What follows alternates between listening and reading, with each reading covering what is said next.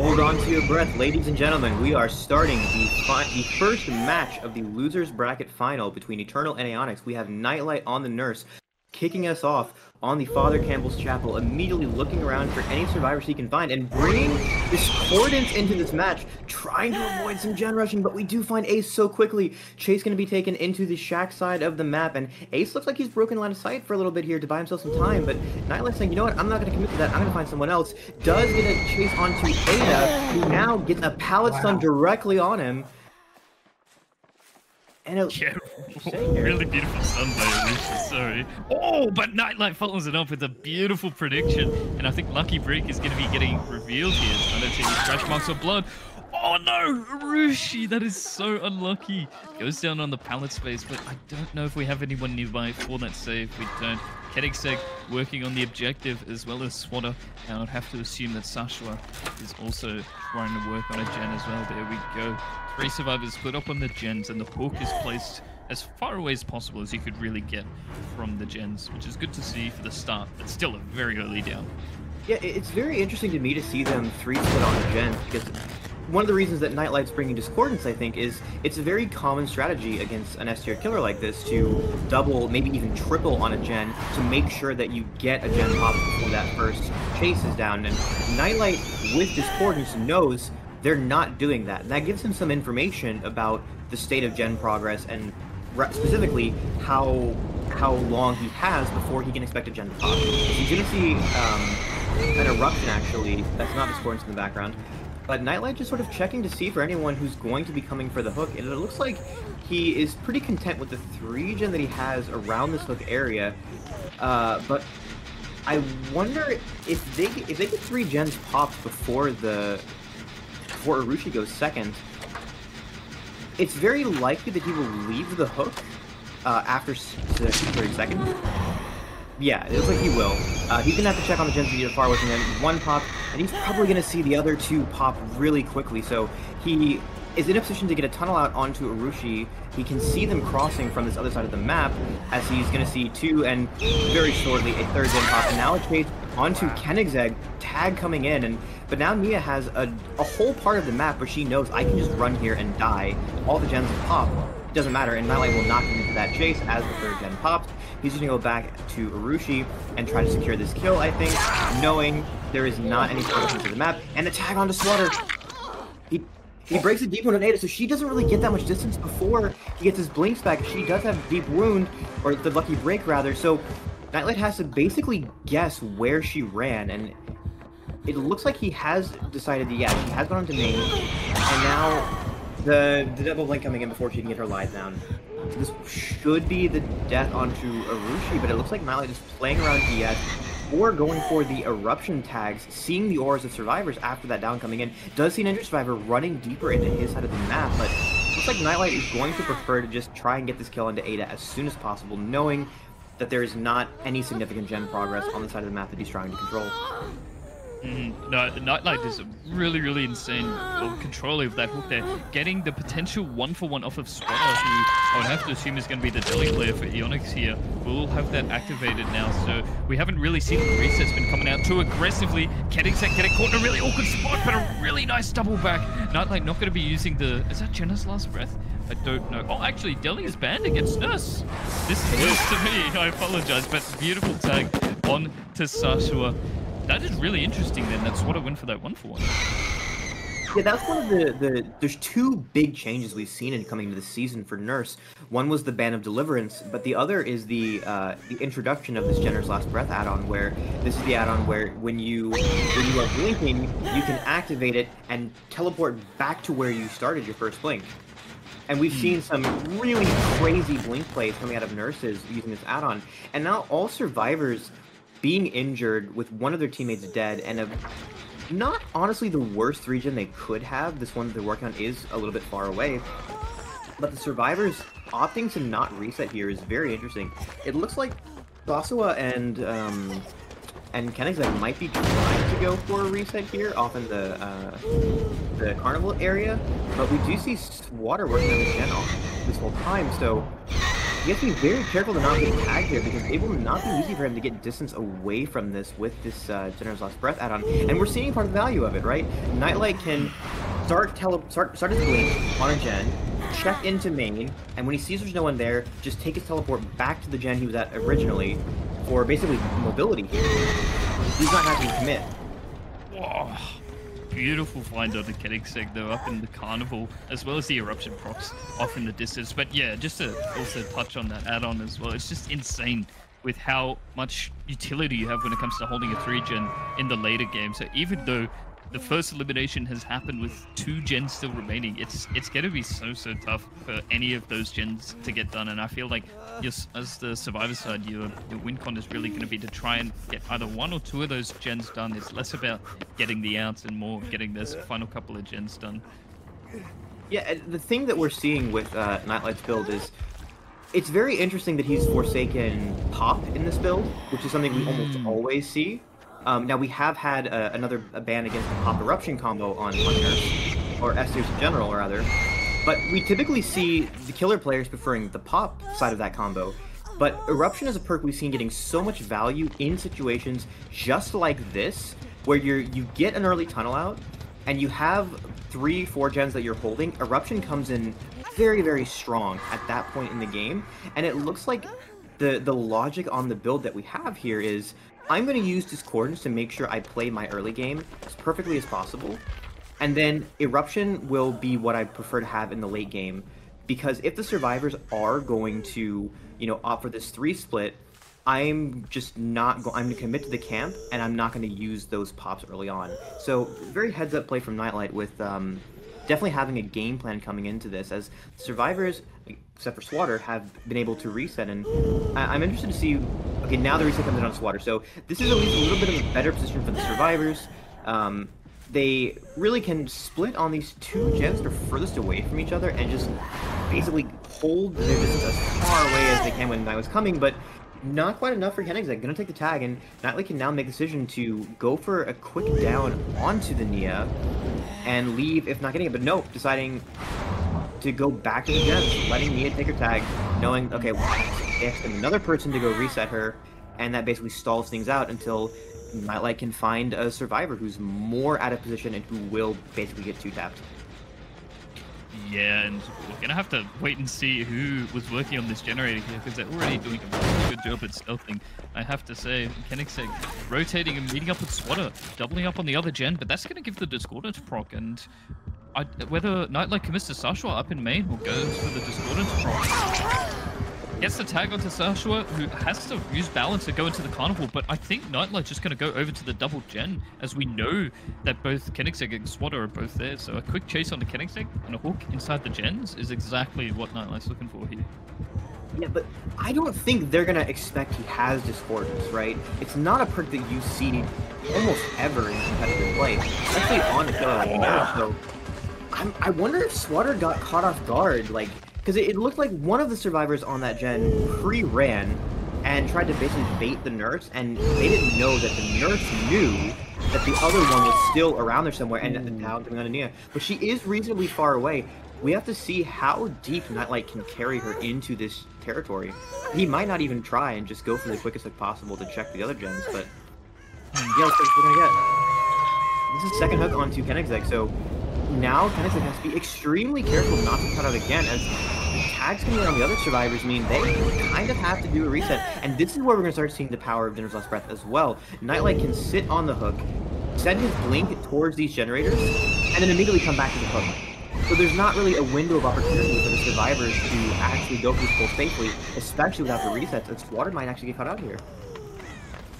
But whether or not Nightlight actually commits to Swatter, though, would definitely be sacrificing the gen that Sasha was actively pressuring. I think Nightlight can't really do anything until this elimination happens. So we're going to see this rinse and repeat cycle of using the last breath to try and bait out. Oh, we're actually going to commit to the chase on Sasha here. Swatter's definitely going to be able to get the pull, but the positioning is just awful. There's no chance that Sasha's going to be able to make it to anywhere. Just has to get to the edge now.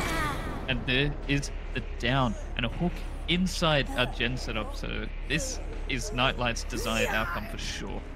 And he's going to know that the survivors are resetting on the hook, so he has the option to go over there and essentially interrupt that reset on the other side of the map away from the hook that he has now. Part of the strength of this 3v1 is when you know the survivors are forced into scenarios where they have to do altruistic plays, you know where everyone is, essentially. And that makes it so easy to keep track of the last geners that are remaining. So we've been at 2 gens for a hot minute now, and there's not really much sign that even one more gen will actually be broken. Meg was making such good progress on that other gen, but now that progress is going to be slowed down quite a bit with the eruption proc coming in, with the dying light stacks building up on the hooks onto Nia and onto Arushi earlier, and not really coming in on the Meg, but still, Nightlight is able to just go look for other people and just leave Meg on the hook there. Yeah, but I think Swatter actually managed to successfully sneak past. Nightlight had a very good idea that Swatter was going to be coming from that hill area and has gone straight back onto the gen. Nightlight's going to be coming over in just a sec to check up on either the gen or the basement. They're both just right next to each other, but Swatter's just going to commit to it, try and get it done. And Koenigsegg actually taking some aggro here. If Chase gets committed onto Koenigsegg, the gen should be able to get done, but I think Nightlight is already going back. So Koenigsegg getting straight back onto this gen. Swatter needing to pre-leave and try and stealth this out, but I don't see it being very likely that Swatter escapes with his life here. Yeah, this is such a rough position to be in. And now, Swatter might be able to 1-for-1 here. I don't know if they'll be able. No, he's just going to take assistance lead. I don't know if they're. I think they might have decided to just let Sasula die on hook and just try to get one more 10 down. I don't think they expect they're going to be able to get any outs this game. But now with the eruption proc coming in, Nightlight knows where the last survivor is, and he knows they're not coming for this save. So Sasula's dead in the basement. Swatter's going to get hooked on the gen that has it's the only gen that's close to being done, right? So now Nightlight just has to find where Nia is and make sure that he doesn't somehow sneak the gen by the hook and pop it. And this is where Jenners is going to come in handy again. Like, this is such a good map for controlling the portion of the map if you can preserve it in the early game. That's what we're seeing out of this map selection. Yeah, it's definitely something you need to set up really early. Bit of an early swing there onto Koenigsegg, who is going to be able to escape for just a bit longer. Swatter, I think, rotating back up towards where that hill was earlier. And yeah, I think Nightlight's just sort of going back and forth, making sure no one's still in the gen setup. But I think we do still see some scratch marks around this 4 lane here. Someone might have gone back around to this gen to try and get on it. And we do have Koenigsegg actually staying back over here. And the mind games at the pallet tag does come through. But wow, I love seeing the absolute patience when it comes to any sort of standoff like that, especially against a nurse, though, where you can just get blinked on at any moment. Yeah, and the really unfortunate part for Koenigsegg here is she takes chase by the 1 gen that has progress left. So Nightlight's going to be content in knowing that's not going to pop. There should not be a chance for survivors to pop another gen here. This one was not close enough. Aces didn't have enough time for how quick these chases are coming in.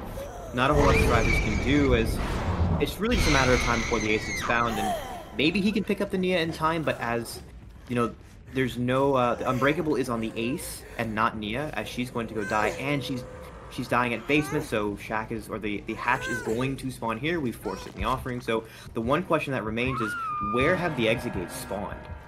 Because this is a fairly long map, and I know that Nurse can struggle to get from one side of the map to the other. If a survivor is just sitting on an exit gate opposite where the Nurse kicks hatch, they can actually just open the gate before she can reach them with her blinks. But Ace is not in position for that, it looks like. And those gate spawns are going to be so difficult for... I don't think you should be able to get those. Nurse can see both gates from the middle of them. There's a fairly open line of sight between them, so... Swatter's going to try to get... Actually, this one is not on the Carnival side. This gate might actually be doable.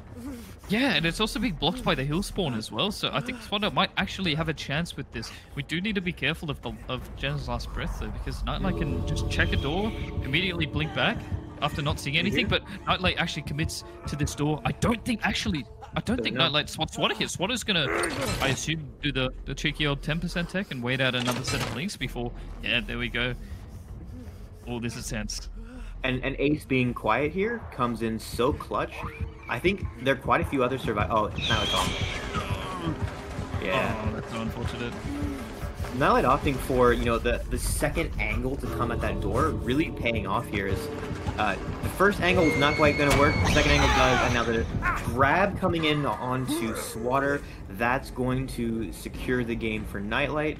We're going to have a 4K2 on this map, and it's going to be a tall task coming in for the killer player of Eonix, having over a 4K3. But you know, Spoker, the best part of having a tough win con like that is we get to see the killer players cook.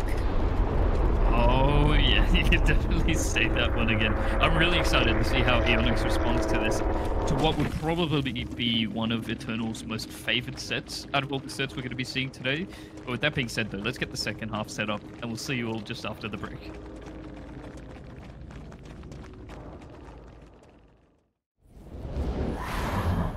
Alright, ladies and gentlemen, you already know what time it is. Quick bit of housekeeping before we go into the replay of trial number 2. On the survivor side, on our med kit, we had an incorrect add-on, which has now been corrected.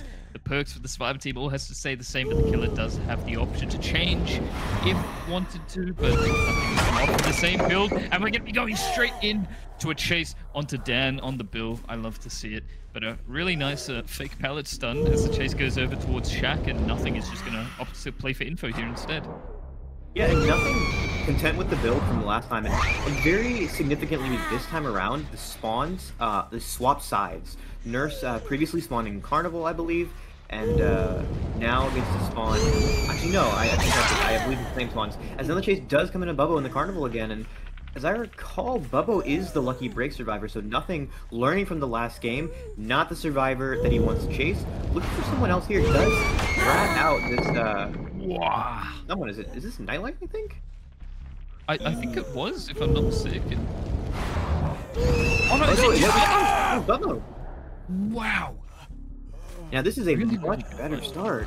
Getting such an early down, even if it is in this side of the map, like, Dan should not be able to finish this gen in time, and the pop comes in. Now, without the kind of the eruption build that we were seeing earlier, it looks like nothing can be playing for a much faster paced game here, as survivors are split on gens, and nothing has the leverage I think to go and try and go for a second chase. Honestly, potentially, yeah.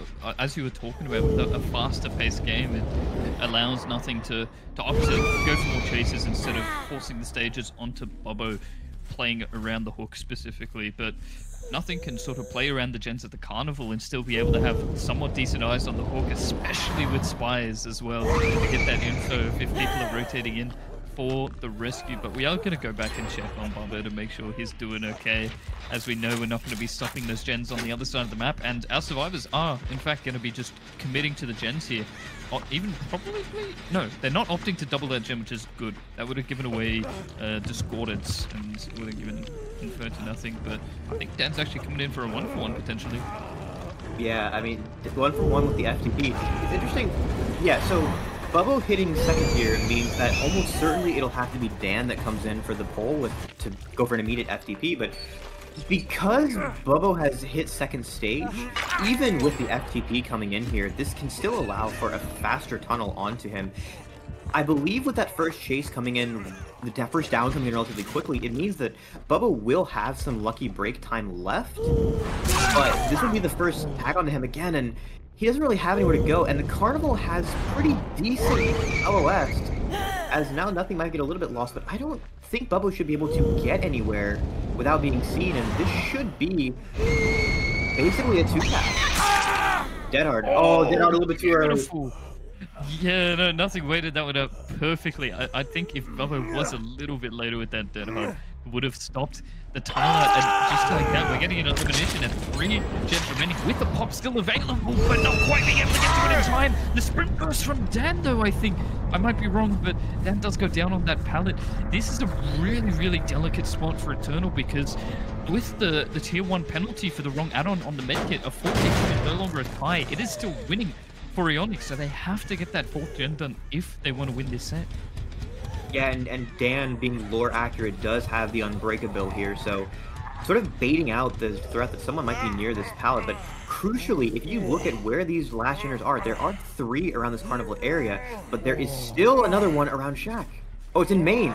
Okay, so this is a situation where it would have been super clutch to have Zenithos Breath, but you know, this main building generator is the most likely target here. But what we're gonna see now is, as long as nothing is able to keep cycling out these downs, Pop is going to slow down these gens so much, as Nightlight has successfully snuffed to the Carnival side, slowly working on this 11 o'clock generator, and I don't know, nothing is going to have to find him, is heading this way, does not have the pop, but Nightlight getting caught out here would be extremely dangerous, as he is spotted, stealthing away from the gen, but now with this, not a tag, now the pole can come off, and now there's a threat here. Okay, Nightlight avoiding that first tag is so crucial, because he can get his distance away from the Carnival, and now there's a reset possibly coming in, but there's also the threat of doubling basically on main, and yeah, you might know about it, but knowing about it and being able to be there to stop it keeps them entirely, but it looks like the survivors are instead going to try and pick up Nightlight's gen. Yeah, nothing being able to read on that absolutely perfectly is going to catch out the Magic, trying to rotate into the Carnival. They're done. Waits out that pallet drop perfectly, gets the tag, and now Dan is the only healthy survivor here. Still only hooked once though, currently at 4 stages. But I think nothing is starting to get a better and better position. Checking up on the main gen to check for regression. Reset has come out onto Nightlight. Nothing should know that the reset is going to be somewhat around this side of the map and is going to be looking around for it to potentially find where... Oh, we actually have Dan meeting up with the Magic for another reset. And Nightlight trying to sneak back in. Yeah, Nightlight had the inner healing coming in there, and that I think baited out nothing into looking for a reset where there wasn't one, as now LaMagic and Dan are going to be resetting elsewhere, and Nightlight sort of stealthing. I don't know if he's going to look to pick up his old gen or try to start on the one that he's right next to, as yes, there's no progress on it, but if you're found on this gen, you are so much closer to safety even if you take that tag, so this might be the better adaptation, but it looks like Nightlight is opting to stealth to his old gen, and then this gives them the option to have at least one person on this gen and one person on the main building gen, since those are the gens that are furthest away from each other, as yes, there's a 3-gen in Carnival side that will probably never be broken, but they only need to pop one of these gens. And an M1 tag! Oh, no. Still has blinks! Oh, this is going to be so huge for nothing. Should definitely... Ooh, goes for a prediction blink to sort of cut off Nightlight from being able to go back on the inside of the map. But the down is going to come through here inevitably. And I'm not too sure. But they are doubling up on the main gen, so we are going to get the Discordance proc. They're not going to be able to get it done in time. And if we go for a slug here, or even just play for a couple of tags before going back for a pick onto Nightlight, we can get our pop up and available maybe in time to pop this gen before it goes, but we got to dry kick it and then maybe go for the pick onto Nightlight. Can't really let our 2 survivors in here at the main building get away with immediately hopping back on it. We are going to spot out Dan and probably get a tag out as the firecracker comes out. And we do get the tag onto Dan. The Magic either rotating in to get the save onto Nightlight or committing to the gen, and we get the tag through the pallet. And the pickup happens onto Nightlight. So we know there's no one on that main gen. We dry kick to this. We're not going to be able to pop it, but I really got to commend Nightlight for the inner strength earlier though, because it definitely caught me off guard. This is the spooky part of it for nothing, is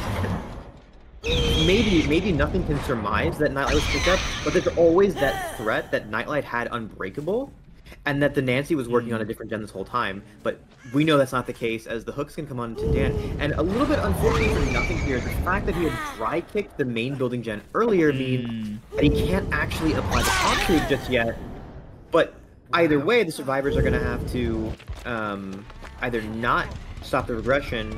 And now with this unhook coming in onto Dan, nothing is going to know where both survivors are, and this does give him an opportunity to try and go for an actual hook onto Nightlight now, as the reset's going to be coming in pretty fast, or nothing can try to snowball this, but I'm not quite sure what the play is here. Looks like nothing making sure that none of these other gens were being worked on, but now this looks like an attempt to find, oh, not the reset, finding Nightlight. And Nightlight is kind of close to all these gens, so nothing does have an opportunity here to get an opportune hook. Looks like there's going to be this one deeper into Carnival, or actually no, not quite as deep into Carnival, but closer to the main building generator, knowing that's the one that's most likely to be at risk. And especially if nothing is sort of patrolling main here, there is pretty good visibility from main to make sure that no one is crossing this choke here, that we're seeing nothing, check around. crossing the choke to this gen that was being progressed before, and also Nightlight's hook. This is a little spooky to try and go for. And I just want to quickly touch on as well how we're seeing Pop not quite getting anywhere near as much value as Eruption would have in this case, as even though nothing has opted to sort of dry kick a bunch of the gens while given the time to, because obviously you need to manage your time so carefully. Wait, we got a crow disturbed by the magic, so I think with Spires we're actually going to have some info as to where our Nancy is, cutting her off from going back into the map. Sprint Burst comes out though. It wasn't on Bill, it was on the magic. Oh my goodness, but a really nice blink coming out from nothing to cut her off from being able to get the rescue. Most likely the Magic suspected the spies there and was just preserving Sprint Burst at least. But the question is Dan able to know? They're not working on the main building generator right now, so this second stage onto Nightlight is basically free. As you know, they're playing fire with whether this nurse is going to be able to tag them or not. This could be a tag on the Dan, and it will be. Now Dan is going to book it to the shack side of the map. This is the best place for him to die, and he does have UB if he's slugged, but with the fast reset coming in onto Nightlight, interesting that Nurse does commit to this, as I guess she knows that she has enough time on those generators now, as a hook onto Dan here will mean a pop onto the main building generator, as Magic, I believe, has worked on the Carnival gen this whole time, so the survivors opting to split gens. But this generator has regressed to basically nothing this whole time, so this is going to be so rough. They basically have no choice but to be split on gens and pray that no one takes a tag ever, because now with only 2 survivors left, you cannot have a reset coming through and also work on gens, and it looks like nothing spotted Nightlight out the corner of his eye, but deciding that it has to check on the Carnival gen first instead, perhaps? I think in this scenario, though, Nightlight needs to be the one to play aggressive here and get caught out, because the only way that I think Eternal is going to be able to take this set point is by winning on the book stage's condition, by getting a hatch escape from even either the Magic or Nightlight, but Nightlight being Deathhawk, forcing that hatch spawn would be what Eternal would want. I don't really see them getting this 4th generator done unless we have an insane chase away from the main building, where we are going to be catching out the Magic though. Up in the circus, the Sprint Burst has come out. Oh wait, they need to pop the gen in order to meet the win con. They have to pop the gen. But Nightlight's gen is the one that had decent progress on it, so even if the Magic decides to just die in a corner or force the pick here, you know, any time that Magic can buy is time for Nightlight to keep pressuring that main generator. And that looks like Magic has decided down the corner. No, the tag's gonna come in, and now nothing knows exactly where Nightlight's going to be, but this is simply a matter of timing. Was that chase long enough for Nightlight to pop this gen? We'll have to see, because if it wasn't, this gen doesn't pop now, that should be game over for Eternal here. A big guess movement by the staff, I think. Ooh, wait a minute. Okay, really nice. We have to go for a... Wait, kick the gen? Try kick it. Yeah. Oh, the grab game is insane here. Oh my goodness, and there we go. With that kick of the gen, we should be able to get the down onto Nightlight and secure the 4K2 for Eonix to take the win here. Beautifully done, taking down Eternal in their favored killer set, all because of the point penalty with the medkit. Otherwise, this would have been a tie. That is so unfortunate. Yeah, very unlucky there. There was that small chance of that mind game working and the generator being completed, but now also with Nancy being slugged over here, she does not have Unbreakable. This is going to be the hook onto her, and this is going to be the set secured for Eonix. It is a 4K2 for both sides, but the penalty coming in clutch for Eonix here, as they will be taking that nurse set. Yeah, but still, to all the Eonix fans, you've really got to be excited for this, though, as they have lost the first round of the tournament, but have come through the losers bracket all the way to this point to face off against Team Eternal, to potentially face off against Elysium tomorrow afternoon, tomorrow evening. But with the set point to Eonix to start us off, we've got the Mastermind set coming up on the Wretched Shop right after the short break.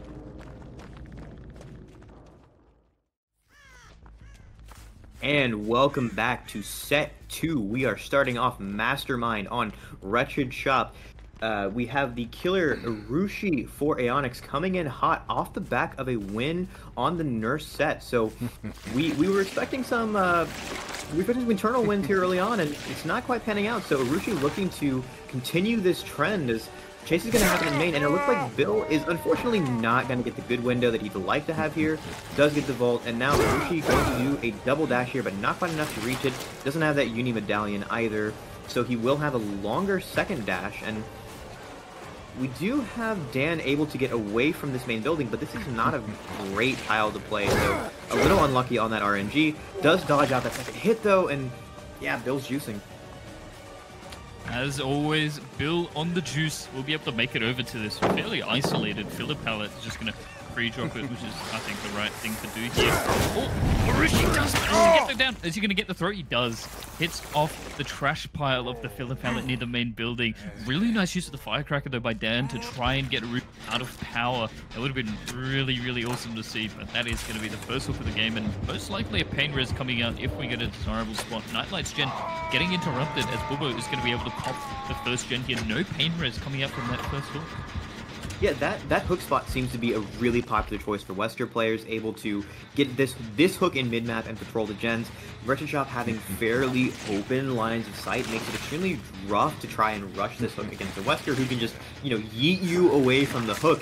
There's not really any safety you have to do that, and Arushi opting for that over the pain res it makes sense from that logic, and that first chase being a little bit shorter than Eternal would have liked is really rough. We normally would want to see, you know, enough time for 2 gens to pop before that first hook comes in. Like, yeah, now Arushi can just sit here on this hook, knowing there's not that much gen progress. 1 gen pop, yes, but the hook is here, and one of the generators that was being worked during that chase is right next to it. So you can just sit here and throw people away from this hole. And then in response, the Survivor side will obviously be expecting this with the placement and is going to be forcing the objective, trying to work these gens as much as possible. Arushi dashing away at the perfect time for the second stage to come through and to try and interrupt the gen as early as possible. Not too sure if we had someone hiding over in the TLs there, but the rescue is going to come out onto Dan, and at this point Arushi just has to go straight for Dan and not only get the pain res, but get an elimination as well. We see Dan has managed to break it away over towards the shack, which is where his final chase is most likely going to be taking place. So how's he going to play it? Yeah, the pull coming in onto Dan relatively early is interesting because after Dan went second, that means that, okay, he didn't get as much time on the second stage, and this is going to be a faster tunnel than could have happened. Depending on how Dan can play this chase on the other side of the map, this is his redemption arc, essentially. And this Wester chase is now Arushi able to break the pallet with that brutal strength, and now all Dan has over here is an LT wall, and maybe, this is a pretty good filler to play, I think.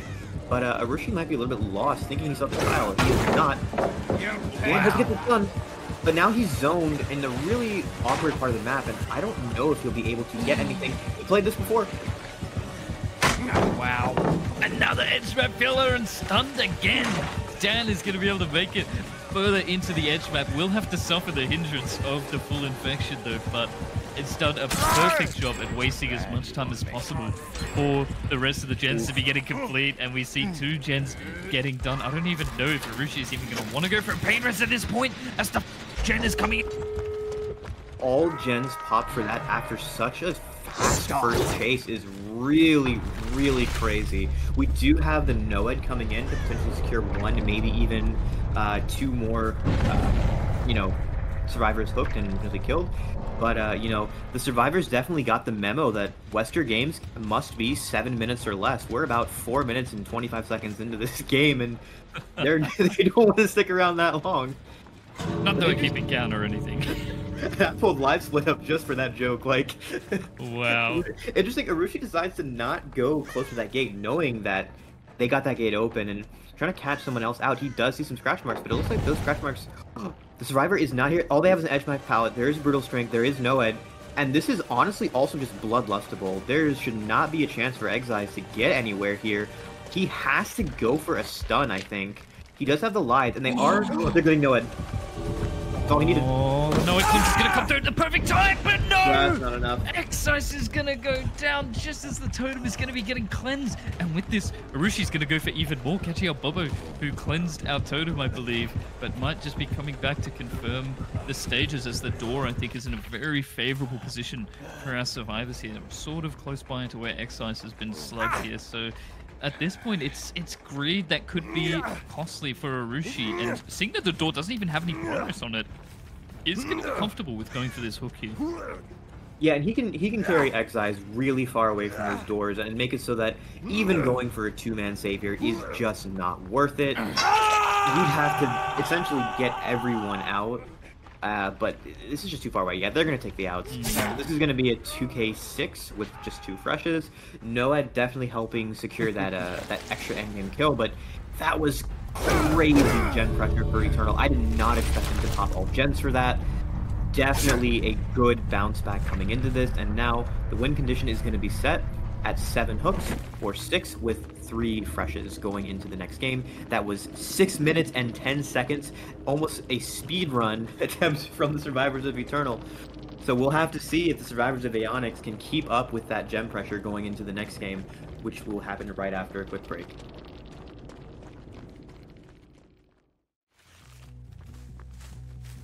Welcome back, everyone, to the second half of the second set, and I have just one word for everyone: egg. I really love the choice of egg from Nightlight here.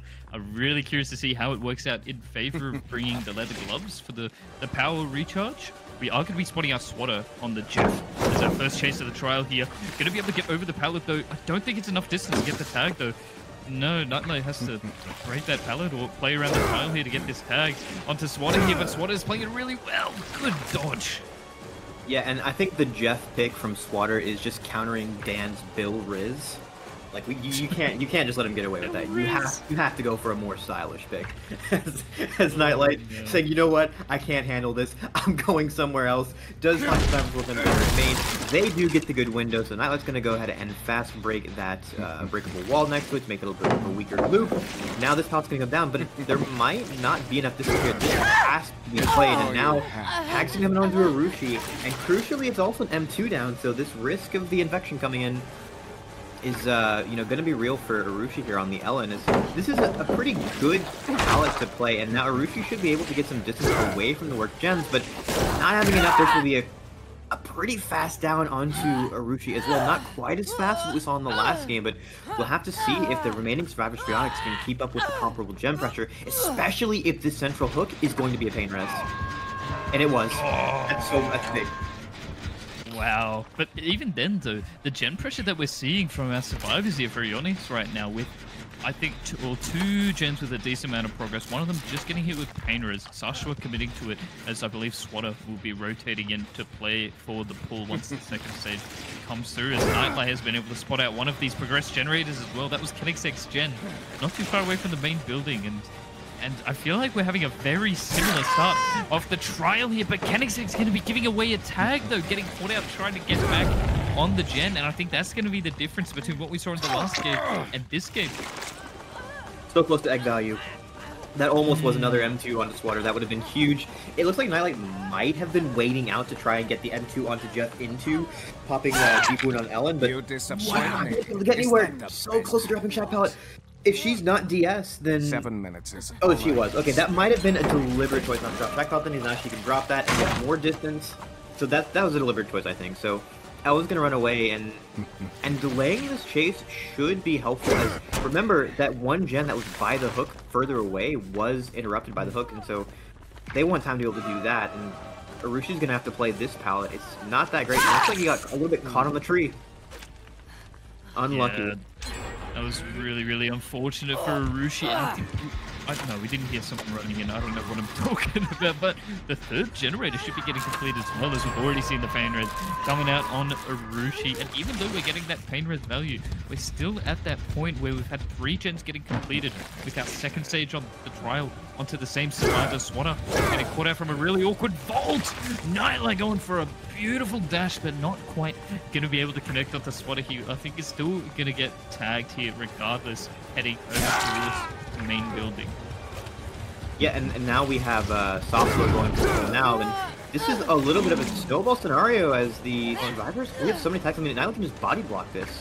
You know, hook grabs may be gone, but body blocking still alive and well. It's now the down on the Meg. And remember, the win condition here is to just have 7 hook states.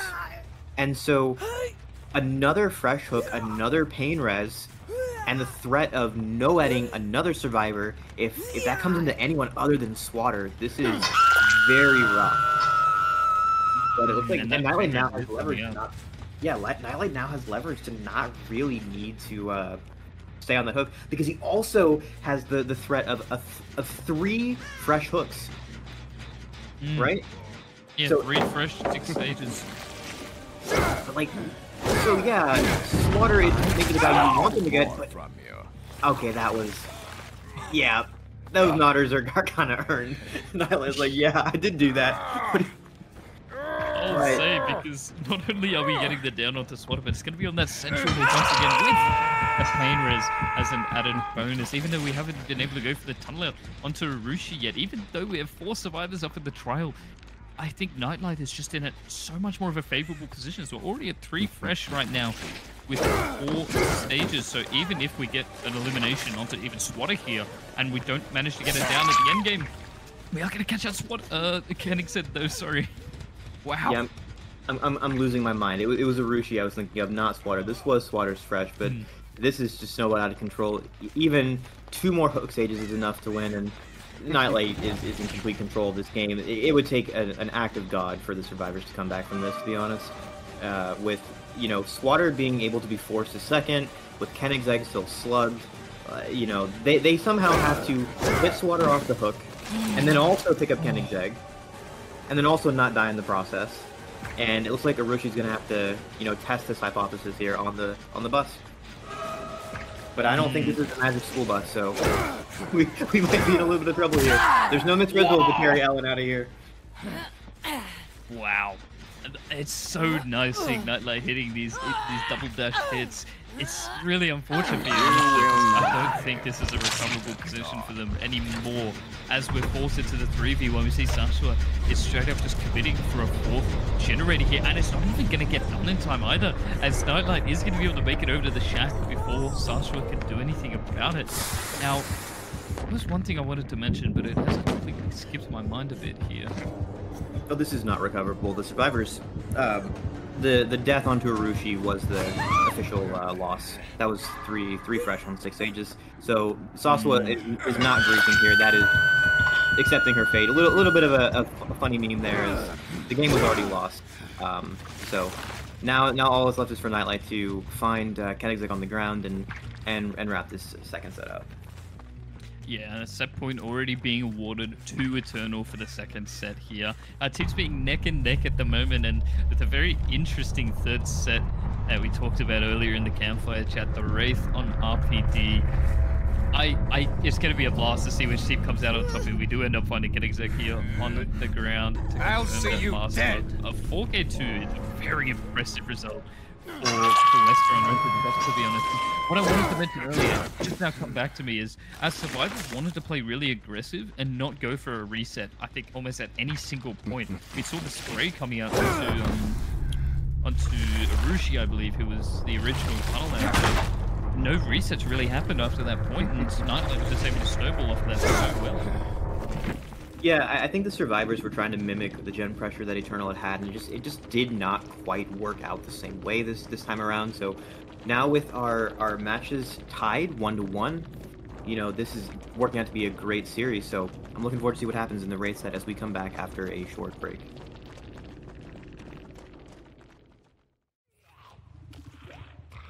All right, and we're back with some more spooky action for the All Hallows League event. We do have Wraith making his return on RPD, and we do have survivors spawning on the East Wing, most likely, which will be a very rough situation for them to be in if Bubbo can catch one of them out on the spawn here, and not quite able to do that so far. So it looks like they... Oh, no, well, I spoke too soon. Sorry for the caster curse, Exize. She does have a pallet to play here. But gets hit to the swing. Yeah, the greed at those pallets when you run up against Swift Hunt is just really, really unfortunate. And now Exize has to play these really unsafe pallets that Bubba can just flick around, basically. And oh my goodness, that one does come through though. The sun puts Bubba's armor on the same side of the pallet. No need to even recloak, because we should be able to catch up to Exize in just a moment here. The pallet drop comes very early. And that, oh, that was so close to Exize actually making that. That would have been insane. Yeah, and we're just seeing here once again how precarious the East Wing is for survivors. There's just not really anything safe to play against Wraith. But it's interesting, you know, we've seen quite a bit of Wraith in All Hallows League so far, and one of the things that's been interesting every time is to see what build the Wraith players bring. There's been a lot of cooking going on, and this might actually be the first Windstorm choice that we've seen. You know, Windstorm being an add-on you see a lot in pubs, but typically you're seeing like a Swift Hunt Shadow Dancing for comp Wraiths. We've been seeing some All-Seeing, and I'm wondering if Bubbo is concerned about the relative size of this map as far as getting from place to place, and certainly if he can get these chases on the east side, not having Shadow Dance isn't maybe that big of a deal, but I'm curious to see if this add-on choice actually works out for him. Yeah, I only just picked up on that myself as well, and I definitely can see the vision here that Bubba's going for here. Going for the Uncloak as well to make sure that we get the second stage confirmed. Ticking off all the boxes in my books here. Oh, here we see Rishi coming in, getting the pull just before second stage. We're going to get our second fresh and the Eruption proc onto the top middle generator of RPD, but we still have our first gen getting completed in the distance. Another paint res going to be coming out and really hindering that middle gen progress, which I feel like is very important to get done as early as possible. Yeah, and you know, changing pain reses here, the Windstorm now actually does come in clutch, being able to get right on Bubbo immediately, and you know, onto Koenigsegg, and with these injuries coming in, we do have one production body block. Does he make it around the corner?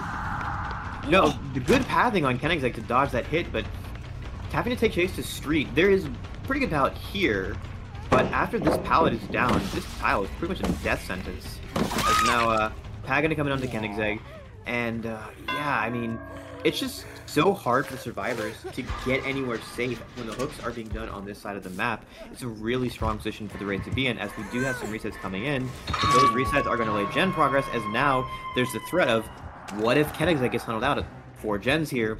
We've seen time and time again how good Eruption is at stalling out these 3v1 scenarios that the Wraith gets himself into, especially if the survivors are just not able to get away from the east side of the map.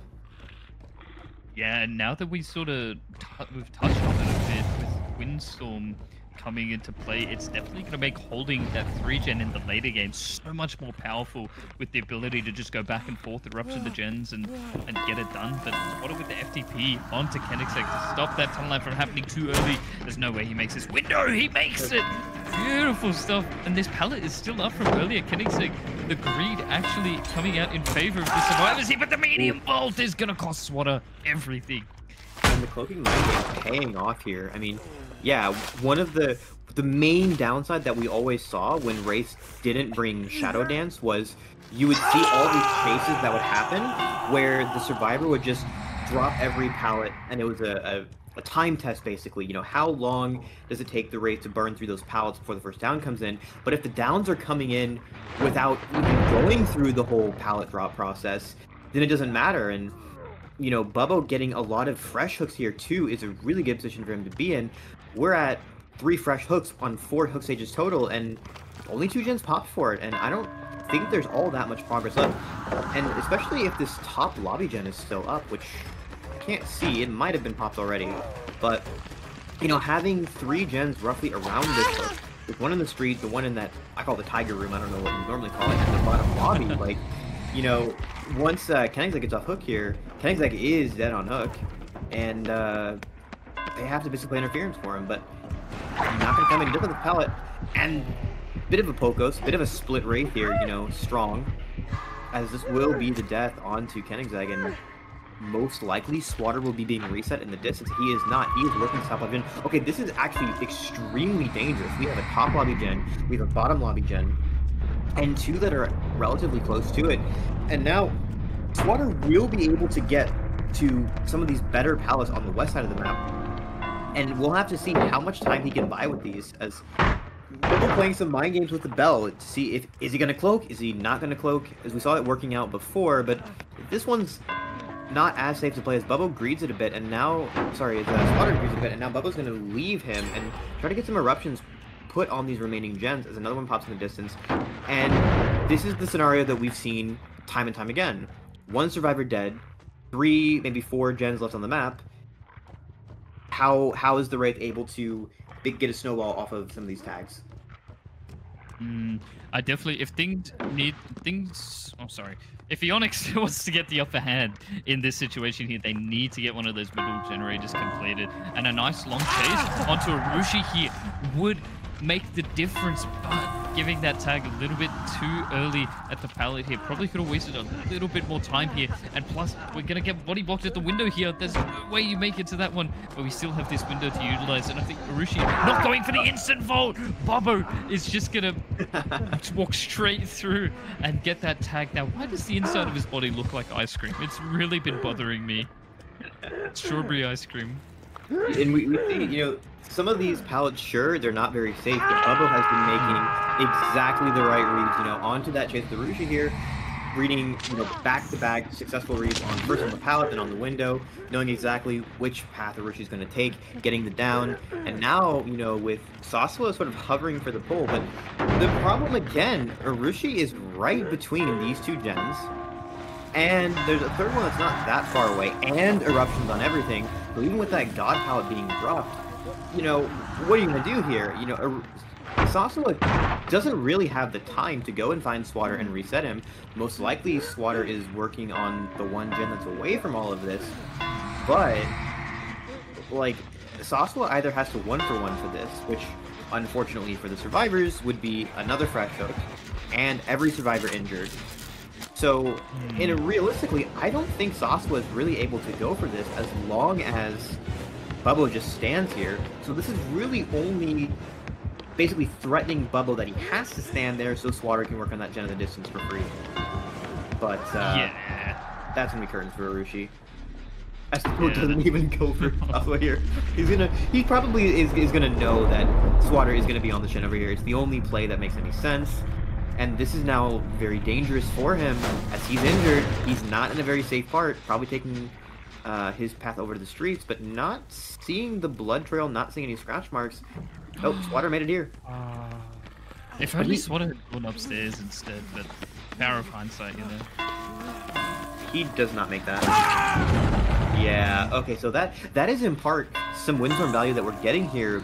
We've seen a couple of body blocks with the windstorm speed now, and with the eruption coming onto Sasua, Sasua's gonna be caught out here, and good luck taking this chase long enough after another body block. Oh, no, not completed! The stun comes in. That's a very long stun because he was still cloaked. But Bubba just stands here contemplating his life choices. And Sasua gets some good distance there, but, you know, trying to pick up the slug here will be rough, and it looks like Meg stopped running, losing the scratch mark here, and so now Bubba is going to have to pick up Ace, and this is where things can get a little bit spooky on the killer side of things, because RPD is a map where we cannot normalize the spawns. You can have scenarios where, okay, maybe your survivor team also gets to 4K2 here, because Sasua is almost certainly not going to pop another gen, but what if Sasua gets the hatch, and in the next game it's a 4K2, but you don't win the hatch game? Then you lose the set basically off of the hatch spawn, so going for the hook here over the slug is a little bit spooky for Bubbo, unless he's able to find Sasua, and you know, that pallet stun into sort of just standing still and looking at the sky for no reason is possibly going to bite Bubbo. Yeah, this is going to be really neck and neck in the end game here. It's obviously, as you said, the hatch is going to be in a completely random position. We're going to have a look at both POVs, but Sasua is on a similar side of to Bubbo, so Bubbo's going to be able to cover so much more ground and probably find the hatch before Sasua here. So all these areas have already been checked by Bubbo. Maybe it would be better to play for a door at this point, but Sasua's going for it and trying to find it. I don't know. I feel like with the speed of Wraith going for a door is almost a guaranteed loss here, and we are also kind of seeing the windstorm value of being able to. Oh well, no, Sasua apparently agrees with you on that door. You know, I guess knowing, hey, well, there's not a hatch here, so this is where I want to be. But now it's kind of a gambit as to whether or not the hatch will be spawning far away from that door or not, as it looks like neither player are quite able to find it. And the windstorm here again kind of come in handy, covering the map, getting more vision on the hatch spawn, and possibly able to get from door to door quicker. But oh no, I just heard it. I just heard it in this building over here, and it's so close to this door as well. This is gonna be where Bubbo checks first, I would imagine. Is it? No, he wasn't. It wasn't. Wait, yeah. Well, okay, no, yeah, it Bubba's is. cooking. He shouldn't have time to finish that. Oh Yeah. no! There's no time. Maybe. No,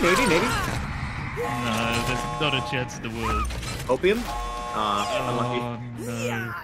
Yeah, I was just gonna say this. So the only way that Sasua gets out of here is if Sasua just immediately goes for the door open and Bubba checks the main door. Because Bubba would have had a really good idea in his head that Sasua was probably more towards that main door after already checking a decent amount of this side of the map, not finding Hatch, going over towards main side to either find Hatch or just find Sasua. And then after coming back here finding Hatch, it was, I guess, a little bit more obvious that that's where our Sasua was going to be. But a 4K2 for Eternal's Killer. And we're going to have to see the sides get swapped to Eonix's Wraith to see if they can match or beat the results. Ladies and gentlemen, it's getting very, very tense, and I'm glad that this raid set is what we're at the moment. This is an absolute blast, and we'll catch you all after the break.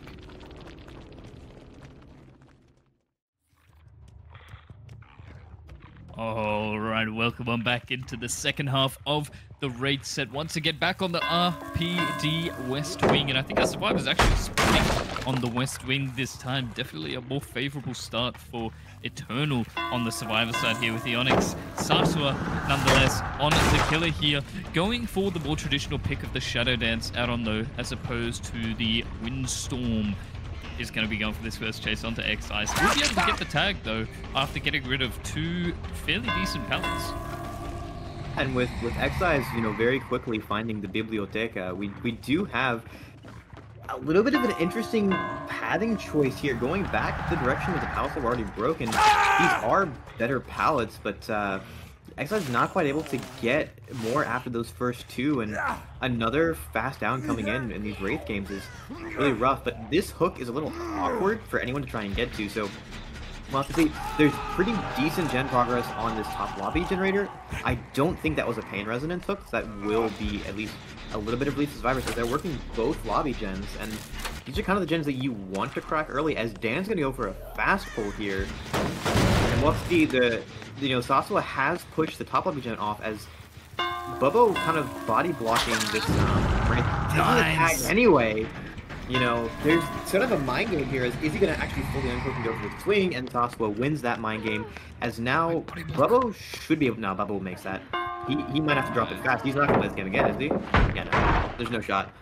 If Bubbo goes down there, it just throws the whole game. He has to play this safe. But now the chase is going to the east side of the map, and this is, as we've seen, an extremely dangerous place to chase, as now Bubbo is basically playing for the Palestine.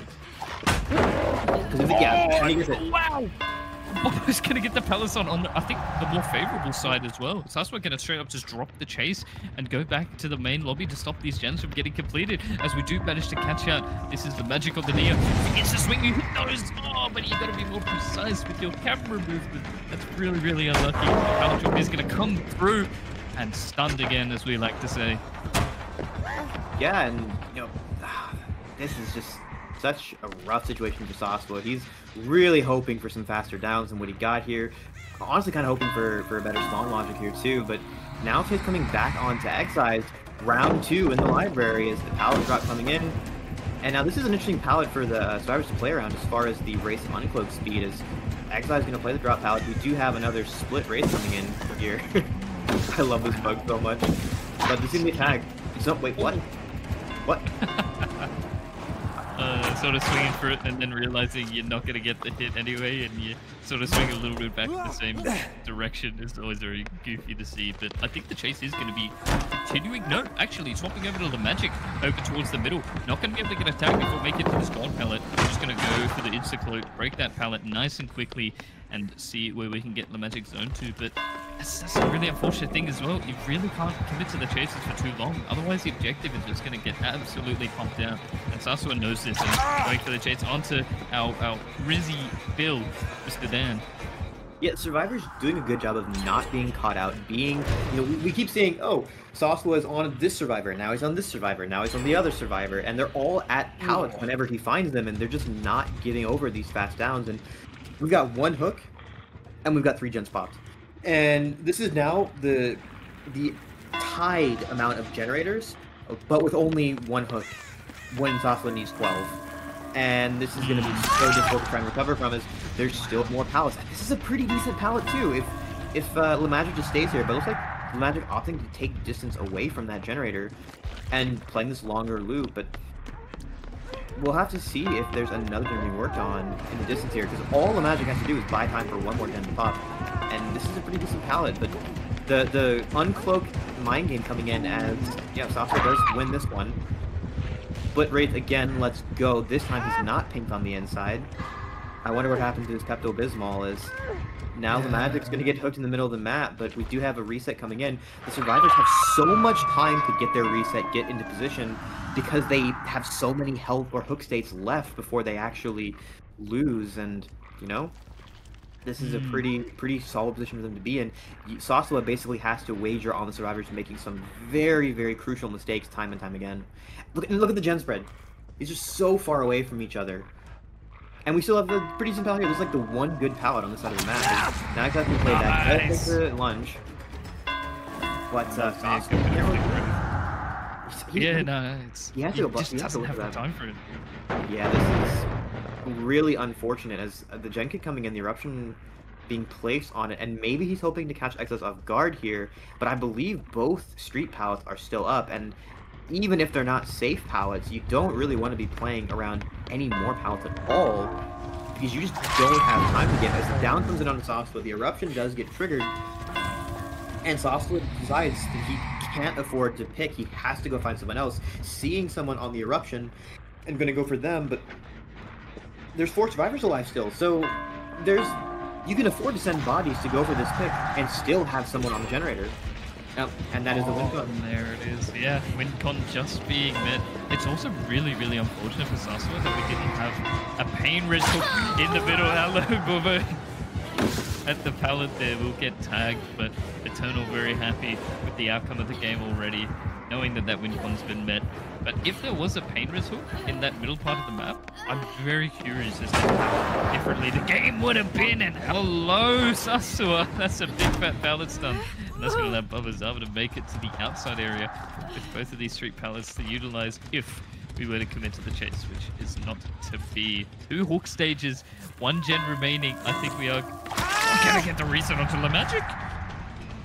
Yeah, that's a bit of an insult to injury moment. Pallet thing coming in, the reset in the face, and now Exize playing this pallet, but the lunge not quite able to make it around. This is a little bit of a tilter, as Exize does get the pallet stun off, but he's not going to be able to get anywhere. We are at a point in the game where most pallets have been used. There is still this one, but I guess Sasua may be concerned there might be a teammate around. Oh, there's also this pallet. This map has a deceptive number of pallets, but it looks like the west swing, east swing. Oh no! Oh, not my boy Bill, man. Getting caught in the corner trying to go for the pallet save. Wait. Okay, I was going to say, I thought we saw a flashbang or something on that would have been crazy. But we'll be able to Exize, and still not really any solid use of pain res. I think Sasua got a bit unlucky with the pain res RNG this time around. You will see, he does have the firecracker, and you will see flashbang relatively often at this tier of play, where there's so many perk bans. But you know, unfortunately, Bill is a very loud character with the Wii, so once an injury comes in, Sasua knows I've got a bunch of injured survivors, and there's 0 chance that Bill is going to sneak up on me when I pick. So now we've got Exize taking chase once again. There are still both street pallets up, and this is an extremely unsafe pallet, but Exize does get the stun. And I don't even think that will be enough to make this other one. You know, this should be a fast one. No, he will make that pallet. He does get another stun. And that's possibly enough to buy time for the remaining generators to pop. Look how far away they are. Exize can 100% buy time here. 3. Stunned again. Wow. How Exize really plays against the Wraith here. Beautiful pallet stuns and beautiful time waste as well. Sasua, I think the nerves sort of getting to him a bit here. Those pallet stuns are definitely a bit unnecessary. But is it enough time for the final gen to get done? I don't really think so, as we're going to be catching up Bubbo, trying to grind out this last gen. Doesn't drop the pallet though. I'm really liking the greed from our Eternal survivors here. And it actually works out as well as that final gen gets done to the sound of the wood. Yeah, 4 straight pallet stuns is really unfortunate. I mean, unfortunately for Sasua, he is kind of at a point where you're gonna have to swing through those pallets and pray the survivors just don't get it. You know, you can get some interesting ping hits with Wraith on the uncloak lunges, and now with this pallet being dropped, we're seeing just how unsafe it is. As I'm sure Bubba would really like this pallet to still be up and go for the stun again, but this will be a down coming in onto Bubba. He is the 3rd fresh hook, but you know, the win con being met a long time ago, and with the crouching Exize, waiting to see if Sasua is going to pick Bubba, looks like, because he does have a flashlight, but Sasua will just see him here, and we also have, there is a flashbang on Bill still. With the firecracker. Oh my god! Wait, how is that an angle? What? Oh, it's an angle, alright. the radius of the firecracker is definitely not to be underestimated, and Dan, my juicer on the Bill. That was awesome. Wow. Wow, indeed. That is an absolutely tragic game for Sasua, as, you know, moving into the Doctor set. You know, momentum in these series can be everything, mental can be everything, and, you know, having such a dominant showing in one game can easily, you know, carry your attitude over into the next one. So, moving into the Doctor setup next, the momentum is clearly in Eternal's favor.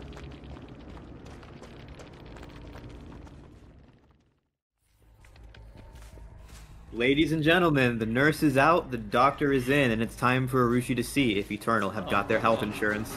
As we have a chase onto Nightlight in the saloon very quickly. I don't think that's the kind of medicine we're looking for, as Arushi's gonna opt to leave the saloon and find survivors out on this street. We will, well, not actually commit to anyone over there too. I wonder if Arushi is looking for a chase in a more optimal area, but deciding here to go for Ada after all, and kind of taking the long way around the tile, but with proper check spots, Ada should be able to spot him out. And the nurse is out, the doctor is in. Come on, man. I had to.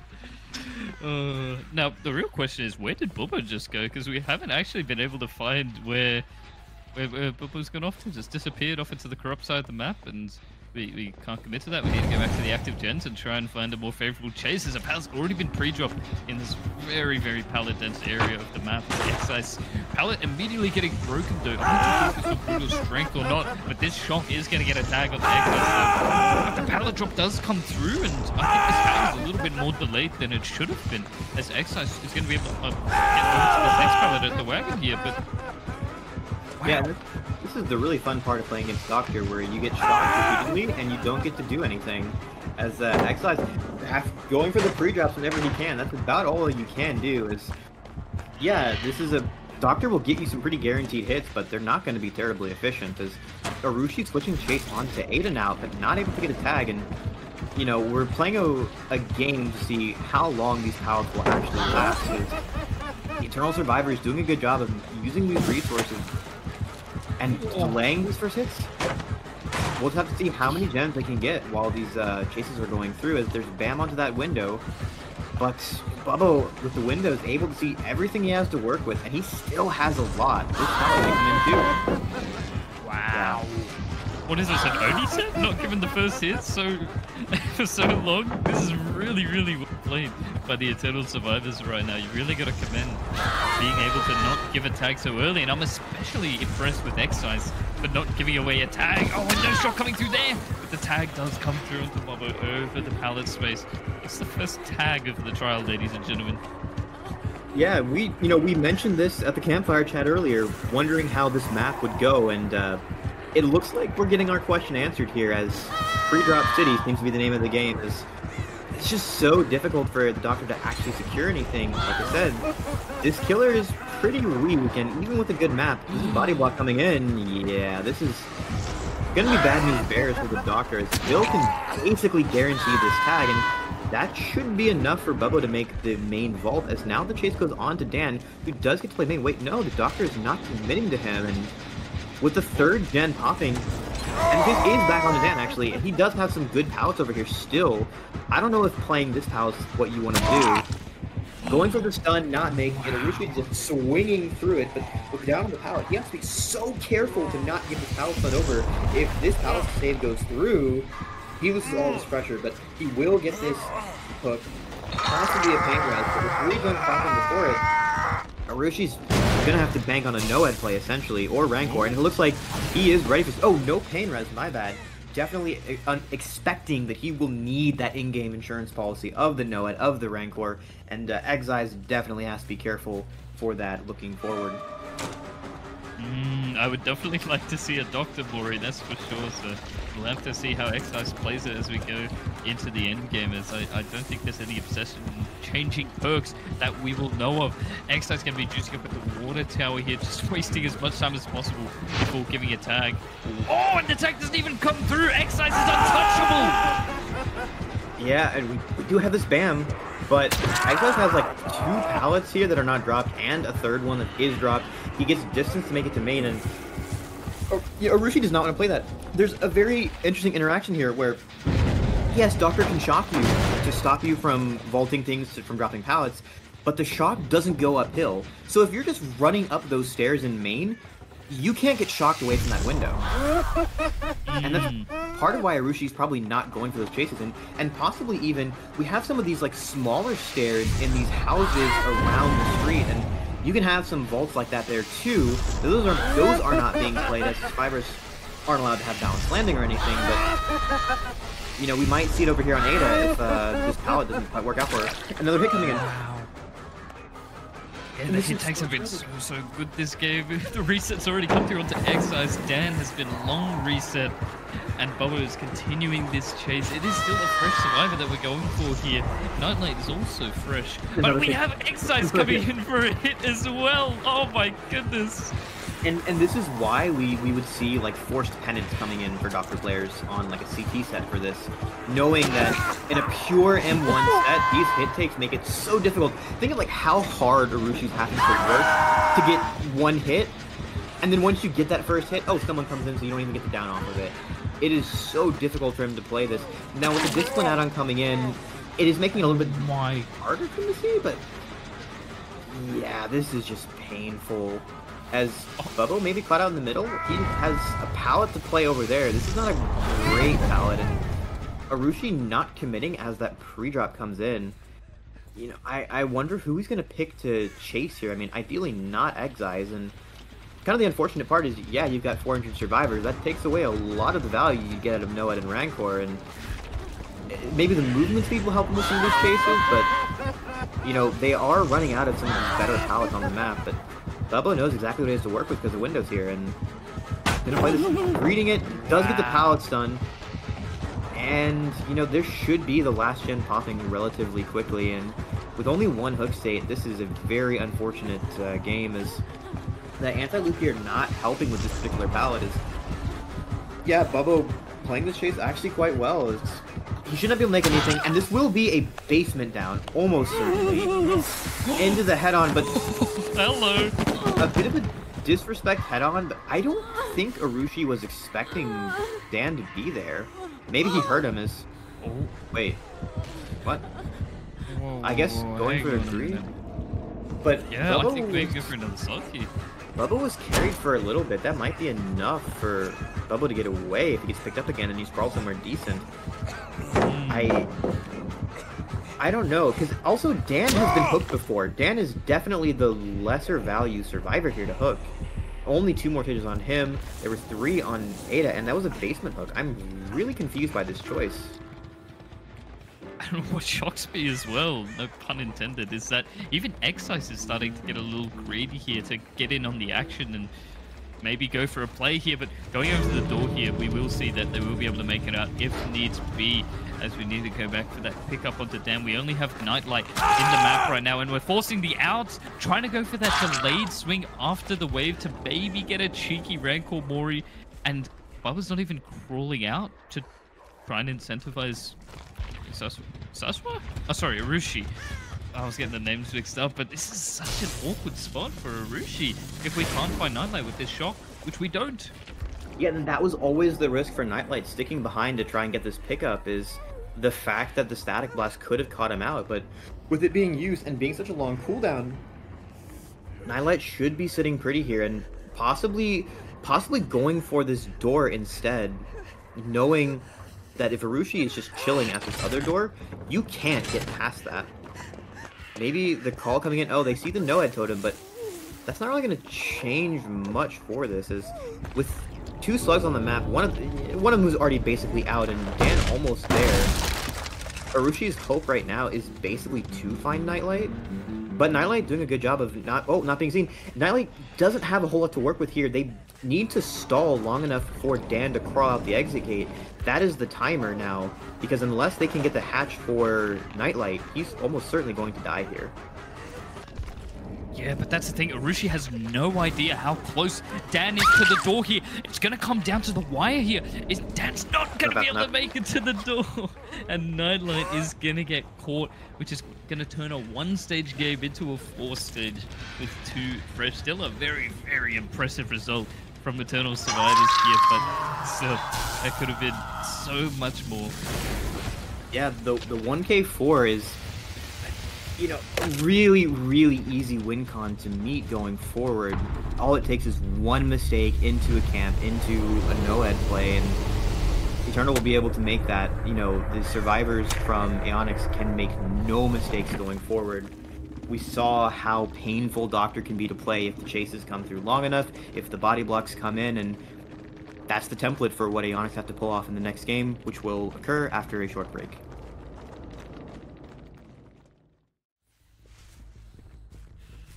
Hello everyone and welcome back to what could be the final trial of the losers bracket finals, where the pressure is entirely on Eonix right now, on their survivor team needing to beat, well, 4 stages we saw in the last game. They need to somehow get 3 stages and still get everyone else out the door, and we already have a quick pallet break and a chase that was onto Arushi, but now I think swapping over to Sasua towards the shack area, who's I think kind of picking up on Eternal's strategy of having a Bill on the team equaling a guaranteed win. Yeah, and we saw a lot of hit takes in the previous game, so Exize is definitely foregoing his Hippocratic Oath with this sloppy butcher, making sure that the survivors are not actually able to heal against the Doctor, as we're going to get a tag onto Bill, and that was a lot quicker than what we were seeing in the previous game, and survivors starting to double on the gens. They know they are running out of time, as Bill with the free drop, but he is able to chain these pallets and these windows relatively well, but not quite able to make this vault, and that's how you play against Doctor. You want to be able to take your pallets and chain them into a window to play around the shock. As the hit's going to come through, not able to make it. He is on the pallet, so with the static boss coming in to suss out where this palisade might be coming from, and now she's into slaughter. Good hit coming in. His daughter in the distance.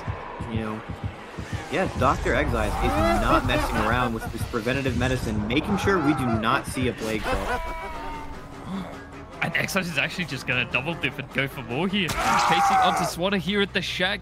Going for the pointers to try and make it onto the pallet, but not going to get that distance quite yet. And without pain res, we can just so easily take this hook into the basement, camp this to elimination, and then use nowhere to confirm a death. And that would already be win con for Eternal, but I think Exize is definitely going to be playing for a greedier playstyle and going for a lot more than just that. With that hook with Swatter in the basement, things are really going to be looking tough for Eonix, but I think Exize thinks something fishy's going on. Oh, he has the time. He has all the time in the world. Without the first gen popping before that second down, actually, Exize can also, because this Gallows gen is so close to the hook, he can not only interrupt this and prevent the basement. Well, I mean, he can't really stop them from pulling because it's still just an M1. There's no threat of a 2-tap. There's no threat of an insta-down. But he can make them 1-for-1, and with the win con being so shallow, a 1-for-1 is basically a loss. If Swatter goes second, a 1-for-1 into a camp or into a no-head is just an auto loss for the survivors here. So Exize is in complete control, and the survivors are going to have to pull off some, you know, SEAL Team 6 plays on the basement, and, you know, Gabriel might be on the case here, as he does have some pallets in the back of Gallows to play, as some of these gens haven't popped, so this is not a bad place for chases and downs to go, but unfortunately they just don't have the hook over it. Gabriel doesn't. Urdu was such a fantastic read, and he will be able to make this pallet. Actually, no, he will not. He should be able to make the shack pallet now, but that swing is a little bit ambitious. Yeah, ambitious indeed, and it looks like Arushi is actually going to go one. But the Eonix will come off in time that there might be some time for Swatter to at least take this hit for Arushi and allow them to both get out of the shack. Oh no! Problem Steve! Then we get the hit past Swatter onto Arushi, and now Exize is just going to go for this elimination onto Swatter, and then back for Arushi. So Swatter needs to waste as much time as possible. Really nice bolt. Third gen gets completed. We need Swatter to survive here if Eonix wants any chance to get that set point, but going back for this pickup onto Arushi, and this is where the biggest of problems are going to emerge. Yeah, you can have a camp onto Arushi here, and that would be enough to secure win con, and there's still a Noah coming in. Yes, the survivors have had pretty good gen progress, but unfortunately, the hook states are just not there as well. They have to somehow get Arushi off the hook before he goes second. Or he can go second, but he can go second, and then still play around the Noed, and get everyone out. And we have 2 injured survivors through Sloppy, with no healing perks, and the Doctor can just sit here, and they don't have the time to reset. So Exize is the only survivor that can come in for the save. Exize can see them working that lash in the distance. He knows, well, okay, pop that gen for all I care. I've got Noed, and then what are you going to do? Are you going to pull Arushi in my face with Noed? Arushi has to get off this hook, or they lose. You got to admit though, Eonix is doing a really good job at least keeping up the tempo of the game with their gen pressure. I believe that final gen should be moments away from getting completed as Eonix is on the back area of the main building here. Probably about another 20 seconds or so, if not less, before that gen gets completed. And I think the second stage has been confirmed onto Arushi, which gives Exize the chance to come in and interrupt this generator. Yep, that secures tie at least, so Exize only has to play for one more down. With 200 survivors, with Noed coming in, he has, he can easily afford to leave that. As, Sasua has to fight for his life on this Paladin. Playing for the pallet save makes sense, but the static blast can come in. And there's no pallet at Shack, so this is a little bit of a risky proposition, as I don't think they can actually try and go for the pallet save now. With all 3 injuries, you can't sneak up on this, and you don't have exhaustion, so closing that distance is going to be hard. They are sort of coming from both directions, but if any of them give a down over, that is game over, as it looks like Exize will be that down, as a hook here is a win. Yeah, but still very valiantly played by Eonix though. Keeping up with the pressure that Exize was enforcing, and with this hook onto Exize though, that will confirm the 3rd set point being awarded to Eternal. I'm waiting for someone to yell at me in the staff chat in case I'm wrong, but I think I'm right with this one. I'm not going to get gaslit again. Eternal are going to be your victors for the losers bracket finals, and we'll be going back up against Elysium for a rematch in the grand finals of the All Hallows League, which will be once again starting tomorrow at 5 PM CET. Same start time as today. But really, really well played to Eonix. You really have to give it to them for being down to the losers bracket from week 1, from day dot, to make it all the way to be the team that came in 3rd place in the tournament. It's really something you shouldn't scoff at, and definitely a very impressive effort. Absolutely, and it was a long string of 2-0s, basically uninterrupted, with only losing a single set in the losers bracket to Misery. Oh yeah, they have nothing to lose here, and I'm just curious to see who's gonna be the one to face tank. Wait, no, they've already cleansed Noed, haven't they? Yeah. Okay, I was like, whoever face tanks Noed is the real Giga Chat of this game. It looks like Water's positioning for this poll. He does have FTP. I don't know if we'll see a playoff of that. As Tag comes in onto Sasua, and they should be able to get outs here. It's at M1 with no Noed. You can't force this, but yeah, the body blocks are going to come in, and this should still technically be a 4-out, despite it was a little bit of good recovery. Actually, no. He doesn't. Yes. Oh wait, no. Hang on a minute, Arushi. Arushi, no. Oh dear. That is Water really unfortunate. No flashlight, no firecracker, no nothing like that. Swatter was out of position for that Beaver save, and this is where the Blood Warden comes in. No, sadly not. That will be the 3-out for Eonix's survivors, and the win for Eternal. Yeah, the survivors, still playing to the end as if, they they had something to prove here, and they made a good statement. I'd say they're looking pretty good going forward in whatever the next event might be.